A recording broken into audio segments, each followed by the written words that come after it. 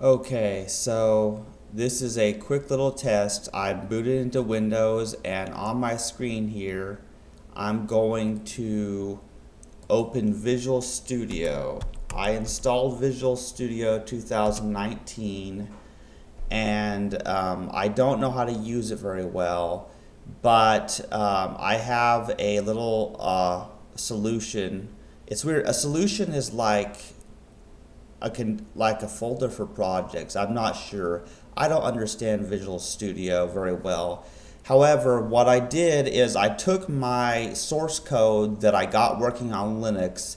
I have several files here. So here I have the main.c file, and all the code here in Visual Studio.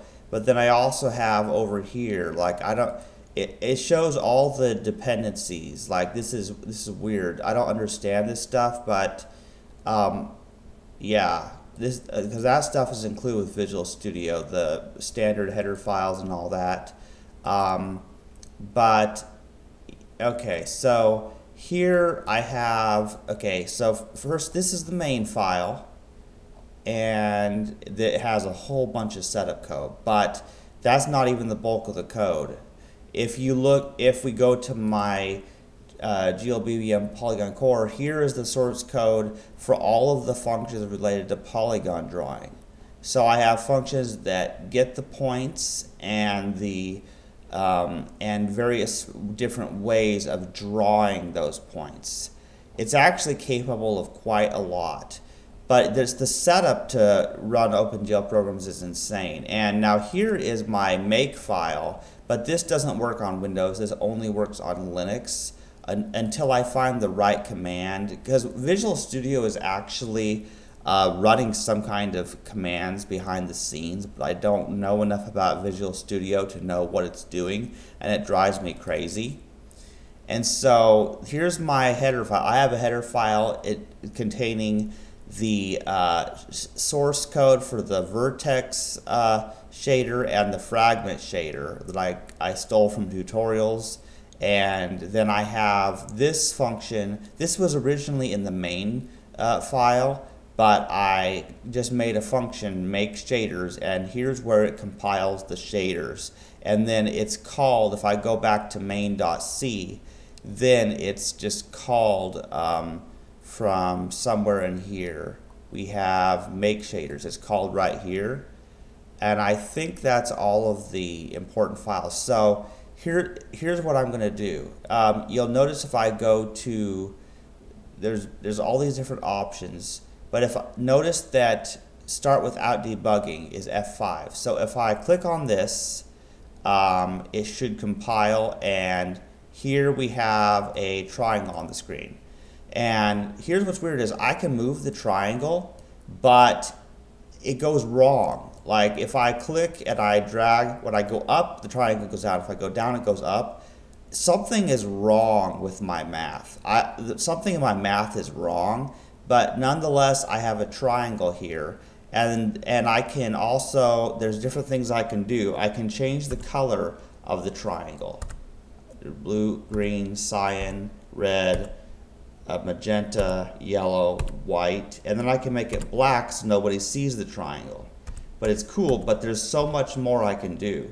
I can press this, so now we see only the lines of the triangle. If I press W, it does that. If I press Q, it goes back to that.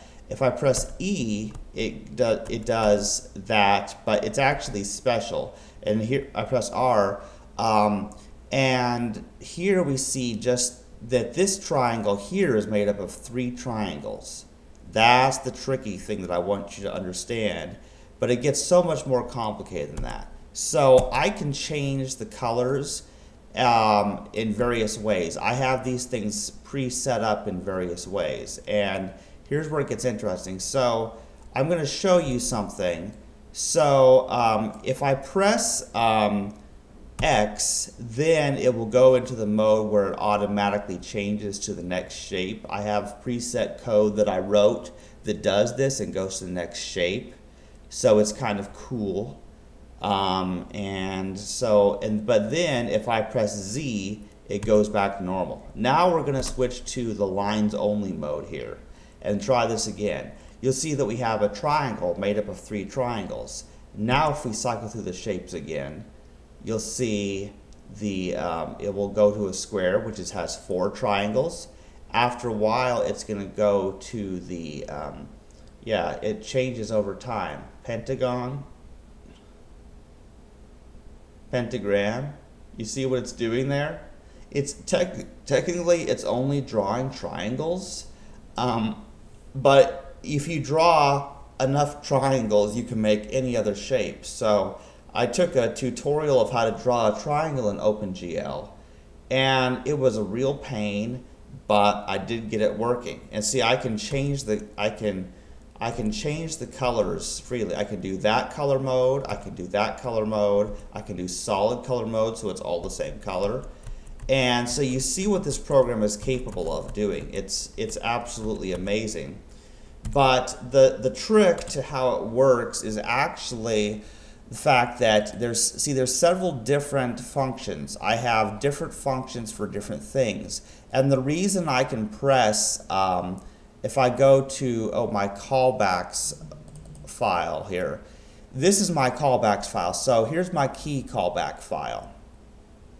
So different keys that I press that are constants defined in GLFW, then so it changes these colors. Now, for example, if I change the colors when I'm in solid color mode, I have color R, color G, and color B, and these are red, green, and blue. So by changing those colors, and those are variables that I define in main.c, for example, everything, every attribute of the polygon. A regular polygon is actually a complicated structure, and I use global variables for everything. This is not, everyone else will tell you that this is wrong, but this is what I do, is I have variables for every little thing. So I have variables for the colors, I have for its rotation angle, for its radius, for its center X and Y locations, and all sorts of things.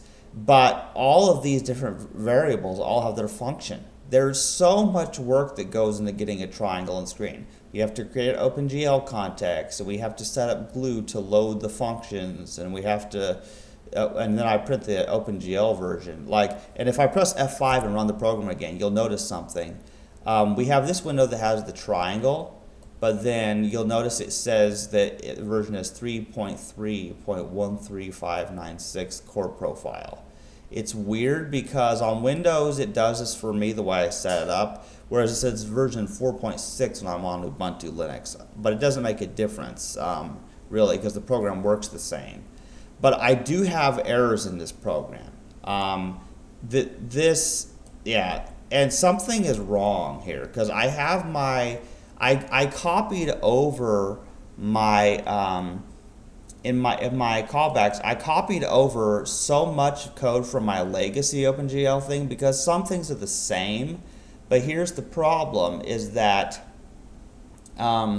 something in my mouse button callbacks or cursor position because I have the polygon C X and CY variables, the center be set to where the mouse is on the screen, but the problem is it doesn't work because I'm using OpenGL coordinates. I'm not using orthographic coordinates because I don't know how yet. And even though my program is exciting and it lets me do amazing things, oh, one more thing it lets me do. This is really freaky. So if I I can change the size of this window. You see how that is? I change the size of the window, and then the polygon changes its size automatically to fit within the window whenever I resize that. That is all because of this magical code, the frame buffer size callback. And so it gets the new width and height of the window after it's resized. Then it sets the global width and height variables. Then it sets GL viewport, changes the viewport, sets up the variables, all these different things. So I wrote most of this code, but the frame buffer size callback function originally was copied from a tutorial. So as you see, I know how to get shapes on the screen with OpenGL, What I don't understand is how to actually really make use of Visual Studio. I got this working. I followed the Cherno's tutorials step by step on how to get this working. If I go to properties, I'm going to show you something. So here we have the C, yeah, so yeah, this is very freaky. So under C, C++, we have additional include directories, and yeah, and here we have this, it's actually pointing to certain places here. I wonder if, yeah, it's weird because I have special special folders where the dependencies are at. I did exactly what the Cherno said, but it's more complicated. That we also have to go to linker. You also have to have linker, and let's see, there's general, and let's see, additional library directories, and this is very similar. I set it up exactly as the Cherno said to do in his tutorials. So it's kind of freaky. And so I'll show you the folder. I'm going to close Visual Studio and let's see if I'm still recording. Yeah, I'm still recording. So I'm going to go to my Windows Explorer here, and I'm going to go to my folder, and it's in users chan source repos OpenGL. It's weird. And for some reason it just made my username be Chand, because my Microsoft account is still under Chandler Klebs. But so here we have the dependencies folder here, and we have glue with the GL extension wrangler, and we have the include folder that has the include files, and then if we go back up here we have the lib, and here we have Win32, and here's the static link library for Windows. I got the pre-compiled libraries, so that's nice. I had to download this from certain websites, and here's GLFW, and here we have the include files you see here, and it includes all of the GLFW. I think GLFW stands for GL framework. I think that's what it means, or GL frame buffer window or something, because it lets you create windows in OpenGL context. And here we have the glfw3.lib. And so you see, I did exactly what the Cherno, I mean, that guy, the Cherno on YouTube, he is like a wonderful educator. I've been following his OpenGL series, and as you see, I'm able to get programs to work on the screen. And here, if I go back up here, let's see here. Yeah, I have a folder OpenGL inside another folder in OpenGL, and see there's the project, and there's debug and release modes. Like, this is weird. Oh, what's this file? I don't even know what these files are. Oh, there's nothing in there. Okay, that's weird. So let's see here, and then release. So what do we have here? We have various different. Ooh, what's this? Oh, whoa, freaky. Yeah, I'm not sure what this means. Oh, there is a.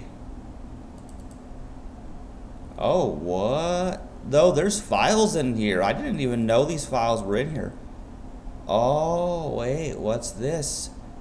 Wait, is this the something about the commands to oh, weird. I'm not sure. Is this the commands that are being run when it compiles? Like, whoa, man, this is crazy stuff. I didn't know this was here before I recorded this video. It's freaky. Well, as you see, I got Visual Studio working. It's amazing. Now, where's that exe file? Yeah, that's just weird. It's weird because there's debug and release folders there, but oh, here's our executable. Oh, weird. This is the executable. So theoretically, if I were to send this executable file, it should work for anybody else running Windows 10, I think. So this is the actual exe file that can be run. Now, you might wonder, since I do all my programming on Linux usually, why did I go through the pain of installing Visual Studio and setting all this up? Well, even though Linux is my preferred way of doing programming because I already know how to do it, the thing is that using Visual Studio is probably the most reliable way to compile a program and make sure that it will run for other Windows users who aren't programmers. So I went with Visual Studio this time because thanks to my friend, I actually have a powerful computer that can do this stuff. And also, this is really weird. I'm going to show you this. It is not 7:15 p.m. No, it is definitely not. Okay, I need to go to adjust date time. Now, look at this. If I undo this and then do this, then it's 1:16 p.m. The time zone is really messed up for whatever reason. I don't know what's wrong. I think it's because I boot into Linux and then I boot into Windows, but the time difference is 6 hours off.